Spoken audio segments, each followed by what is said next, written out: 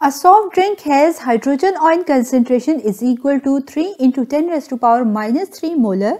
Is soft drink acidic, basic और neutral? Soft drink जिसमें hydrogen ion की concentration हमें गिवन है और वो है हमारे पास 3 into 10 raised to power minus 3 molar. हमसे पूछा गया है कि क्या ये सोल्यूशन एसिडिक, बेसिक या फिर न्यूट्रल है। जैसा कि हम जानते हैं कि जब कभी हमारे पास हाइड्रोजन आयन की कंसंट्रेशन इक्वल होती है 1 into 10 raised to power minus 7 की, तो हम जानते हैं कि ये सोल्यूशन हमारे पास न्यूट्रल सोल्यूशन कहलाता है।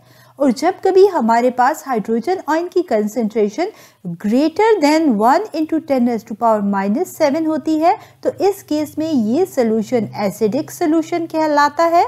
और जब हाइड्रोजन आयन की कंसंट्रेशन हमारे पास 1 into 10 raised to power minus 7 से कम होती है, तो इस केस में ये सोल्यूशन हमारे पास बेसिक सोल्यूशन कहलाता है। सो यहाँ पर जो हमें गिवन कंसंट्रेशन है हाइड्रोजन आयन की, वो है हमारे पास हाइड्रोजन आयन की कंसंट्रेशन जो कि हमें गिवन है वो इक्वल है 3 into 10 raised to power minus 3 की। और हम जानते हैं कि ये वैल्यू जो है वो हमारे पास ग्रेटर है as compare to 1 into 10 raised to power minus 7 molar के। यही वजह है कि ये सॉफ्ट ड्रिंक जो होगी हमारे पास ये एसिडिक नेचर की होगी। क्वेश्चन है, ordinary vinegar is approximately 1 molar acetic acid, concentration of hydrogen ion in it is 4.2 into 10 raised to power minus 3 molar. Is vinegar acidic, basic और न्यूट्रल?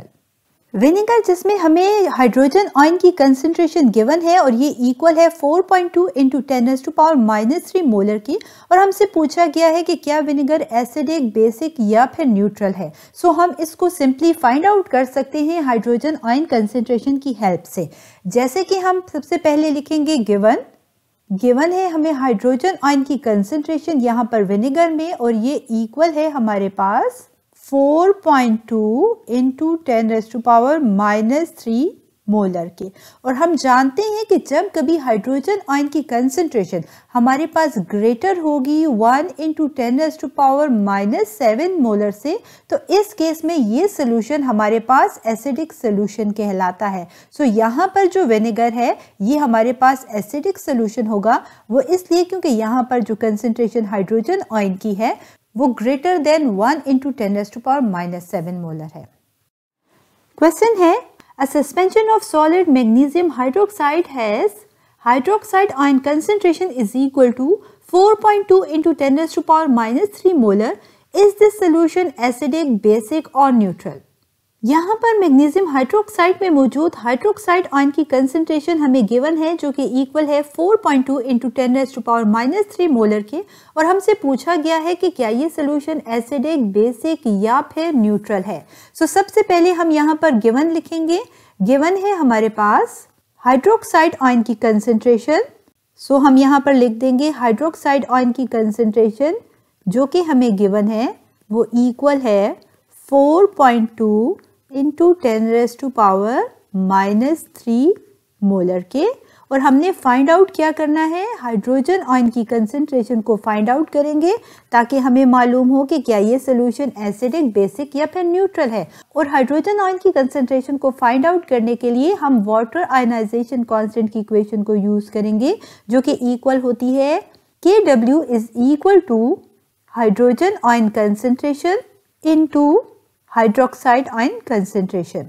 सो यहाँ से हमने हाइड्रोजन आयन कंसंट्रेशन को find out करने के लिए सबसे पहले हम लिखेंगे हाइड्रोजन आयन की कंसंट्रेशन को फाइंड आउट करना है, यही वजह है कि इसको यहाँ ले आएंगे। इसके बाद हमारे पास आ जाएगा Kw divided by hydroxide ion की कंसंट्रेशन।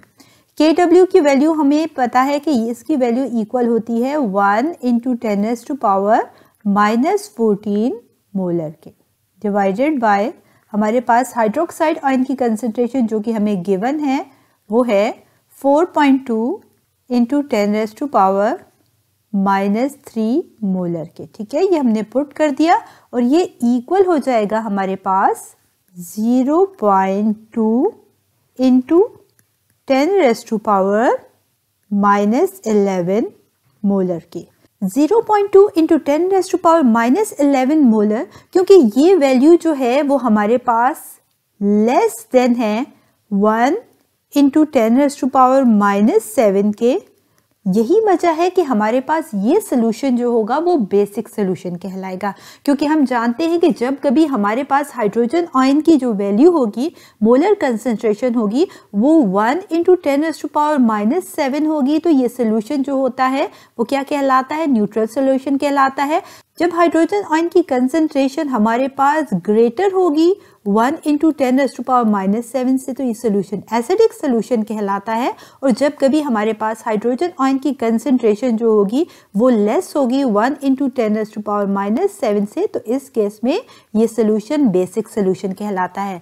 क्योंकि यहाँ पर ये जो वैल्यू है हमारे पास 0.2 इंटू 10⁻⁻11 मोलर, ये स्मॉलर है एज कंपेयर टू 1 इंटू 10⁻⁻7 जो हाइड्रोजन आयन की कंसंट्रेशन से।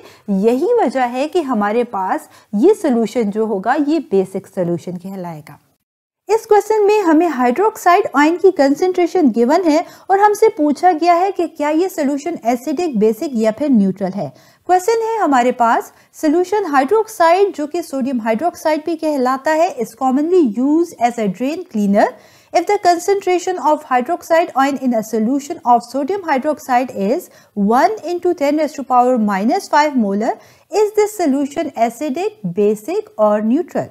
क्वेश्चन में हमारे पास सोडियम हाइड्रोक्साइड में मौजूद हाइड्रोक्साइड आयन की कंसंट्रेशन जो कि हमें गिवन है वो है 1.0 इंटू 10⁻⁻5 मोलर, और हमसे पूछा गया है कि क्या ये सोल्यूशन एसिडिक, बेसिक या फिर न्यूट्रल है। गिवन है हमें हाइड्रोक्साइड की कंसंट्रेशन जो कि हमारे पास है 1.0 इंटू 10⁻⁻5 मोलर। फाइंड आउट हमने क्या करना है कि क्या ये सोल्यूशन एसिडिक है, बेसिक है या फिर न्यूट्रल है। इसके लिए हम क्या करेंगे? वाटर आयनाइजेशन कांस्टेंट की इक्वेशन को यूज करेंगे, जो Kw is equal to molar concentration of hydrogen ion into molar concentration of hydroxide ion. जैसा कि हम जानते हैं कि जब कभी हमारे पास हाइड्रोजन आयन की कंसंट्रेशन 1 इंटू 10⁻⁻7 होगी तो ये सोल्यूशन न्यूट्रल होता है। जब ग्रेटर देन 1 इंटू 10⁻⁻7 होती है तो सोल्यूशन जो होता है एसिडिक होता है। और जब कभी हाइड्रोजन आयन की कंसंट्रेशन लेस देन 1 इंटू 10⁻�7 होगी तो ये सोल्यूशन बेसिक सोल्यूशन कहलाता है। सो इस इक्वेशन से सबसे पहले हमने फाइंड आउट करना है हाइड्रोजन आयन की कंसंट्रेशन। सो हम क्या करेंगे? हाइड्रोजन आयन की कंसंट्रेशन को फाइंड आउट करना है, इसलिए यहाँ पर इसको लिख देंगे हाइड्रोजन आयन। अब क्या करेंगे? Kw कहाँ चला जाएगा? ऑपोजिट साइड पर। Kw डिवाइडेड बाय हमारे पास आ जाएगा molar concentration of hydroxide ion. ठीक है, अब क्या करना है? हमने फाइंड आउट करना है हाइड्रोजन आयन की कंसंट्रेशन, ताकि इसके जरिए हम फाइंड आउट कर सकें कि क्या ये सोल्यूशन एसिडिक, बेसिक या न्यूट्रल है। हम जानते हैं कि Kw जो कि वाटर आयनाइजेशन कांस्टेंट को रिप्रेजेंट करता है, और प्रीवियस वीडियो में हम डिस्कस कर चुके हैं कि इसकी वैल्यू 1 इंटू 10⁻⁻14 होती है, डिवाइडेड बाय हाइड्रोक्साइड आयन की कंसंट्रेशन जो कि हमें गिवन है वो है 1.0 इंटू 10⁻⁻5 मोलर। ये ऑलरेडी हमें गिवन है। ठीक है, तो यहाँ पर हमारे पास जो हाइड्रोजन आयन की कंसंट्रेशन आती है वो आती है 1 इंटू 10⁻⁹, जो कि हमारे पास क्या है? यहाँ पर ये वैल्यू जो है वो हमारे पास लेस है एज कंपेयर टू 1 इंटू 10⁻⁻7 के।